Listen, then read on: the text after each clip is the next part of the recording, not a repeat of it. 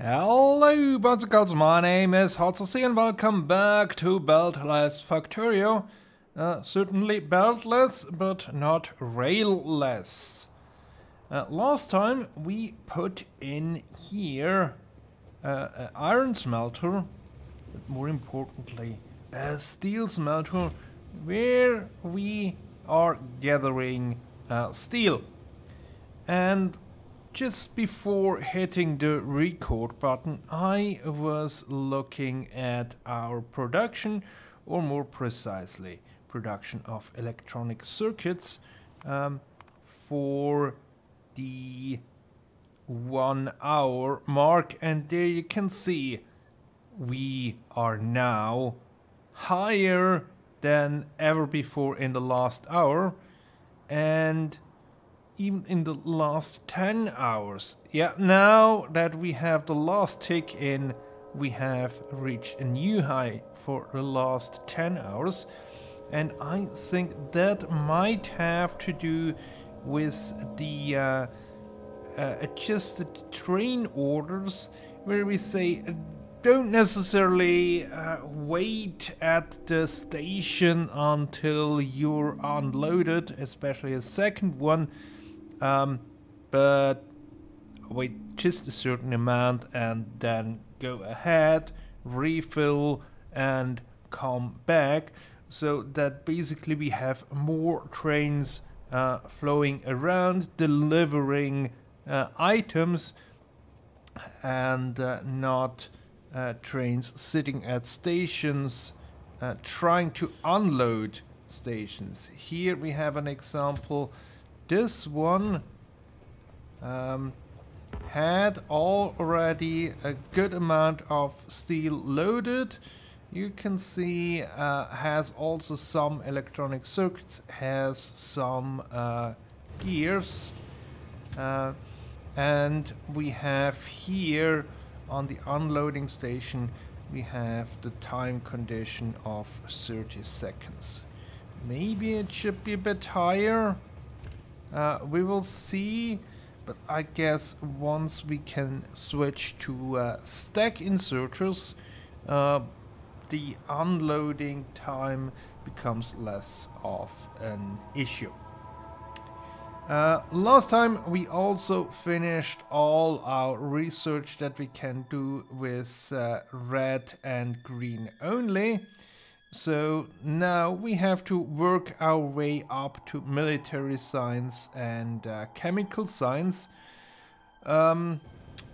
Military is, I think, a bit easier.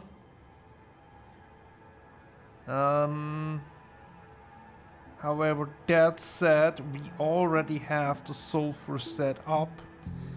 The red circuits, that's probably a whole other beast. So I'm thinking today we could work our way towards military science, and for that we need a stone smelter, and for a stone smelter we actually need to have a stone patch in our system. This one, starter patch, we will not touch that one.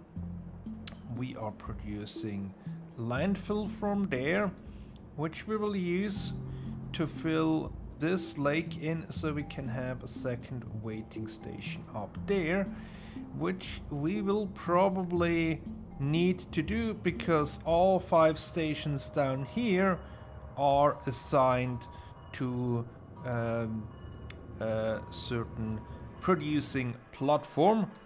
So we will need that as well, and then I think we shall just expand the grid up here, where we then have 2 nicely sized iron patch, stone patches, and we can have the stone smelter.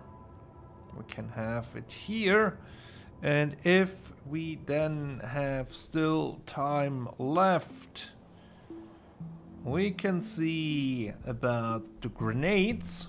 And then the third ingredients are the piercing armor grenade, where we need copper that we have, and steel that we now also have, and the yellow ones which only need iron.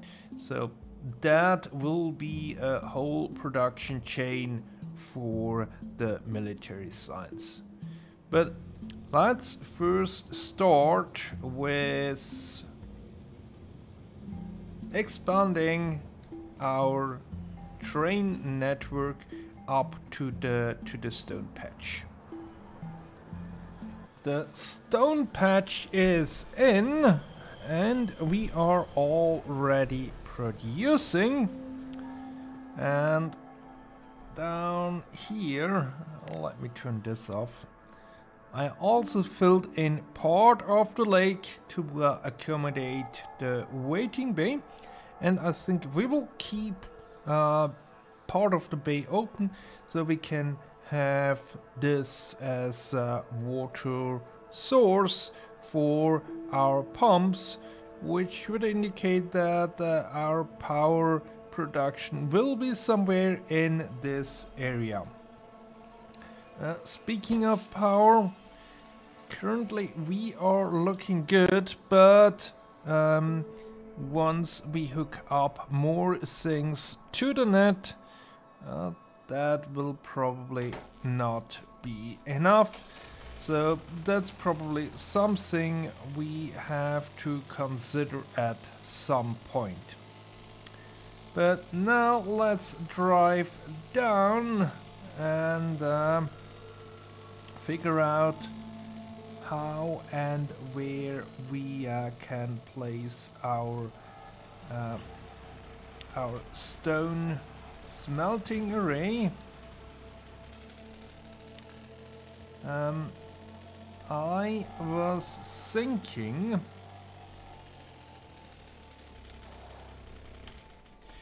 we have steel here and apparently a deadlock. We have steel here, so we can have the stone smelting up here and do it like the iron smelting. That should give us more stone than we actually need. So let's copy that, insert it here, and then I only need to place it once I have sorted this train out. So let's move that train up here, get out, and send it on its way. Okay, next step is putting in this blueprint, setting it up for stone smelting, and setting up a train complete with waiting bay, of course. So I will do that real quick. Well, for me it won't be that quick, but for you it's just a few seconds. And a few seconds later we have our first stone train coming in from the waiting bay into the unloading station where we are smelting stone. And if everything is set up correctly, once we have enough stone, we should also then enable these stations. So, what's next on the list? I mean, goal is military science, so we could go with the stone that we have just set up and create the walls. Walls are just made out of stone bricks, so that should not be that difficult. and maybe we can do the stone production back here, as it is one input, one output station. That should be fairly easy to build. At least we do have already some stations that work in that manner. So I think I will hop over here, clear out this area and place a wall production here. And a few more seconds later, the first stain drone is loading here. And this is the one which will go to this new station back there, where we will produce the walls. And by the looks of it, they should come in. This one should be disabled. This one should be disabled. This one should be disabled. And this one should be disabled. Missing one wire here.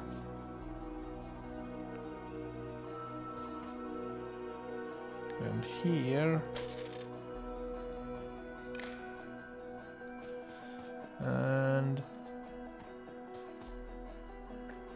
let's copy that over.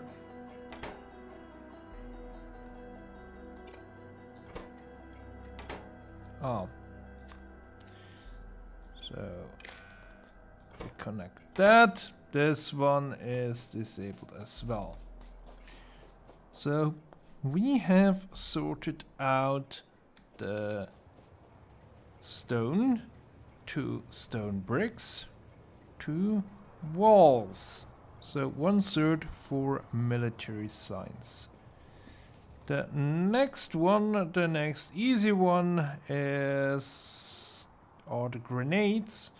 2 input, 1 output material. And the thing here is it's not in even amounts. We need a double amount of coal, and then I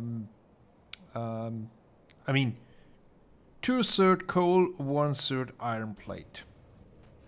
And I have the slight feeling that iron, there we are a bit lacking.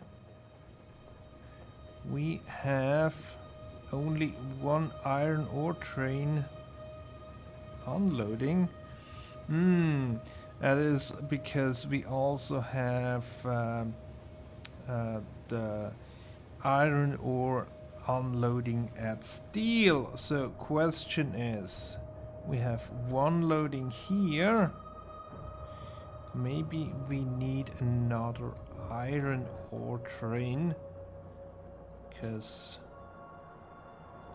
we seem to have enough iron ore sitting there.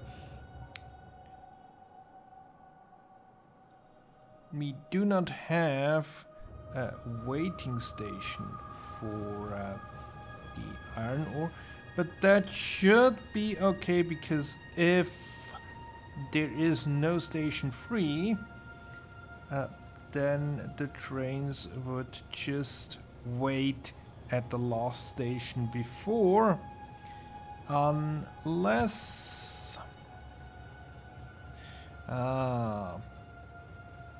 last station before is the train fueling station, and that's probably not a good place to wait. So let me grab materials for another train, and then maybe we can set up the order a bit differently, so that we go to the fueling station after we loaded the ore, before we go to the waiting station and then to the smeltery. That should work. And to finish off this episode, we have grenade production, or at least a setup for it. Well, it apparently is not yet completely done. Some inserters missing, some filters wrongly set. Up there they are correct. We do have everything set up. We also have a train, cargo wagon with filters, so we only load 1000 coal in it, 500 iron plates, and then here for the unloading we have conditions on the filter inserter, so we only unload half the amount on the first stop, and the rest then on the second stop. Schedule looks like this. We go to the coal field, refueling, then we see if there is an empty pickup station for iron plates where we load the remaining items onto the train, both times with the item count condition, because the train will not get full. And then on the unloading for the grenade production, we also have an item count condition on the coal this time, because coal is in larger quantity needed, so to unload that amount coal will take longer, so we have to have the condition on that one. And the iron plates will be finished already sooner. And then on the second station, hopefully we empty the cargo completely.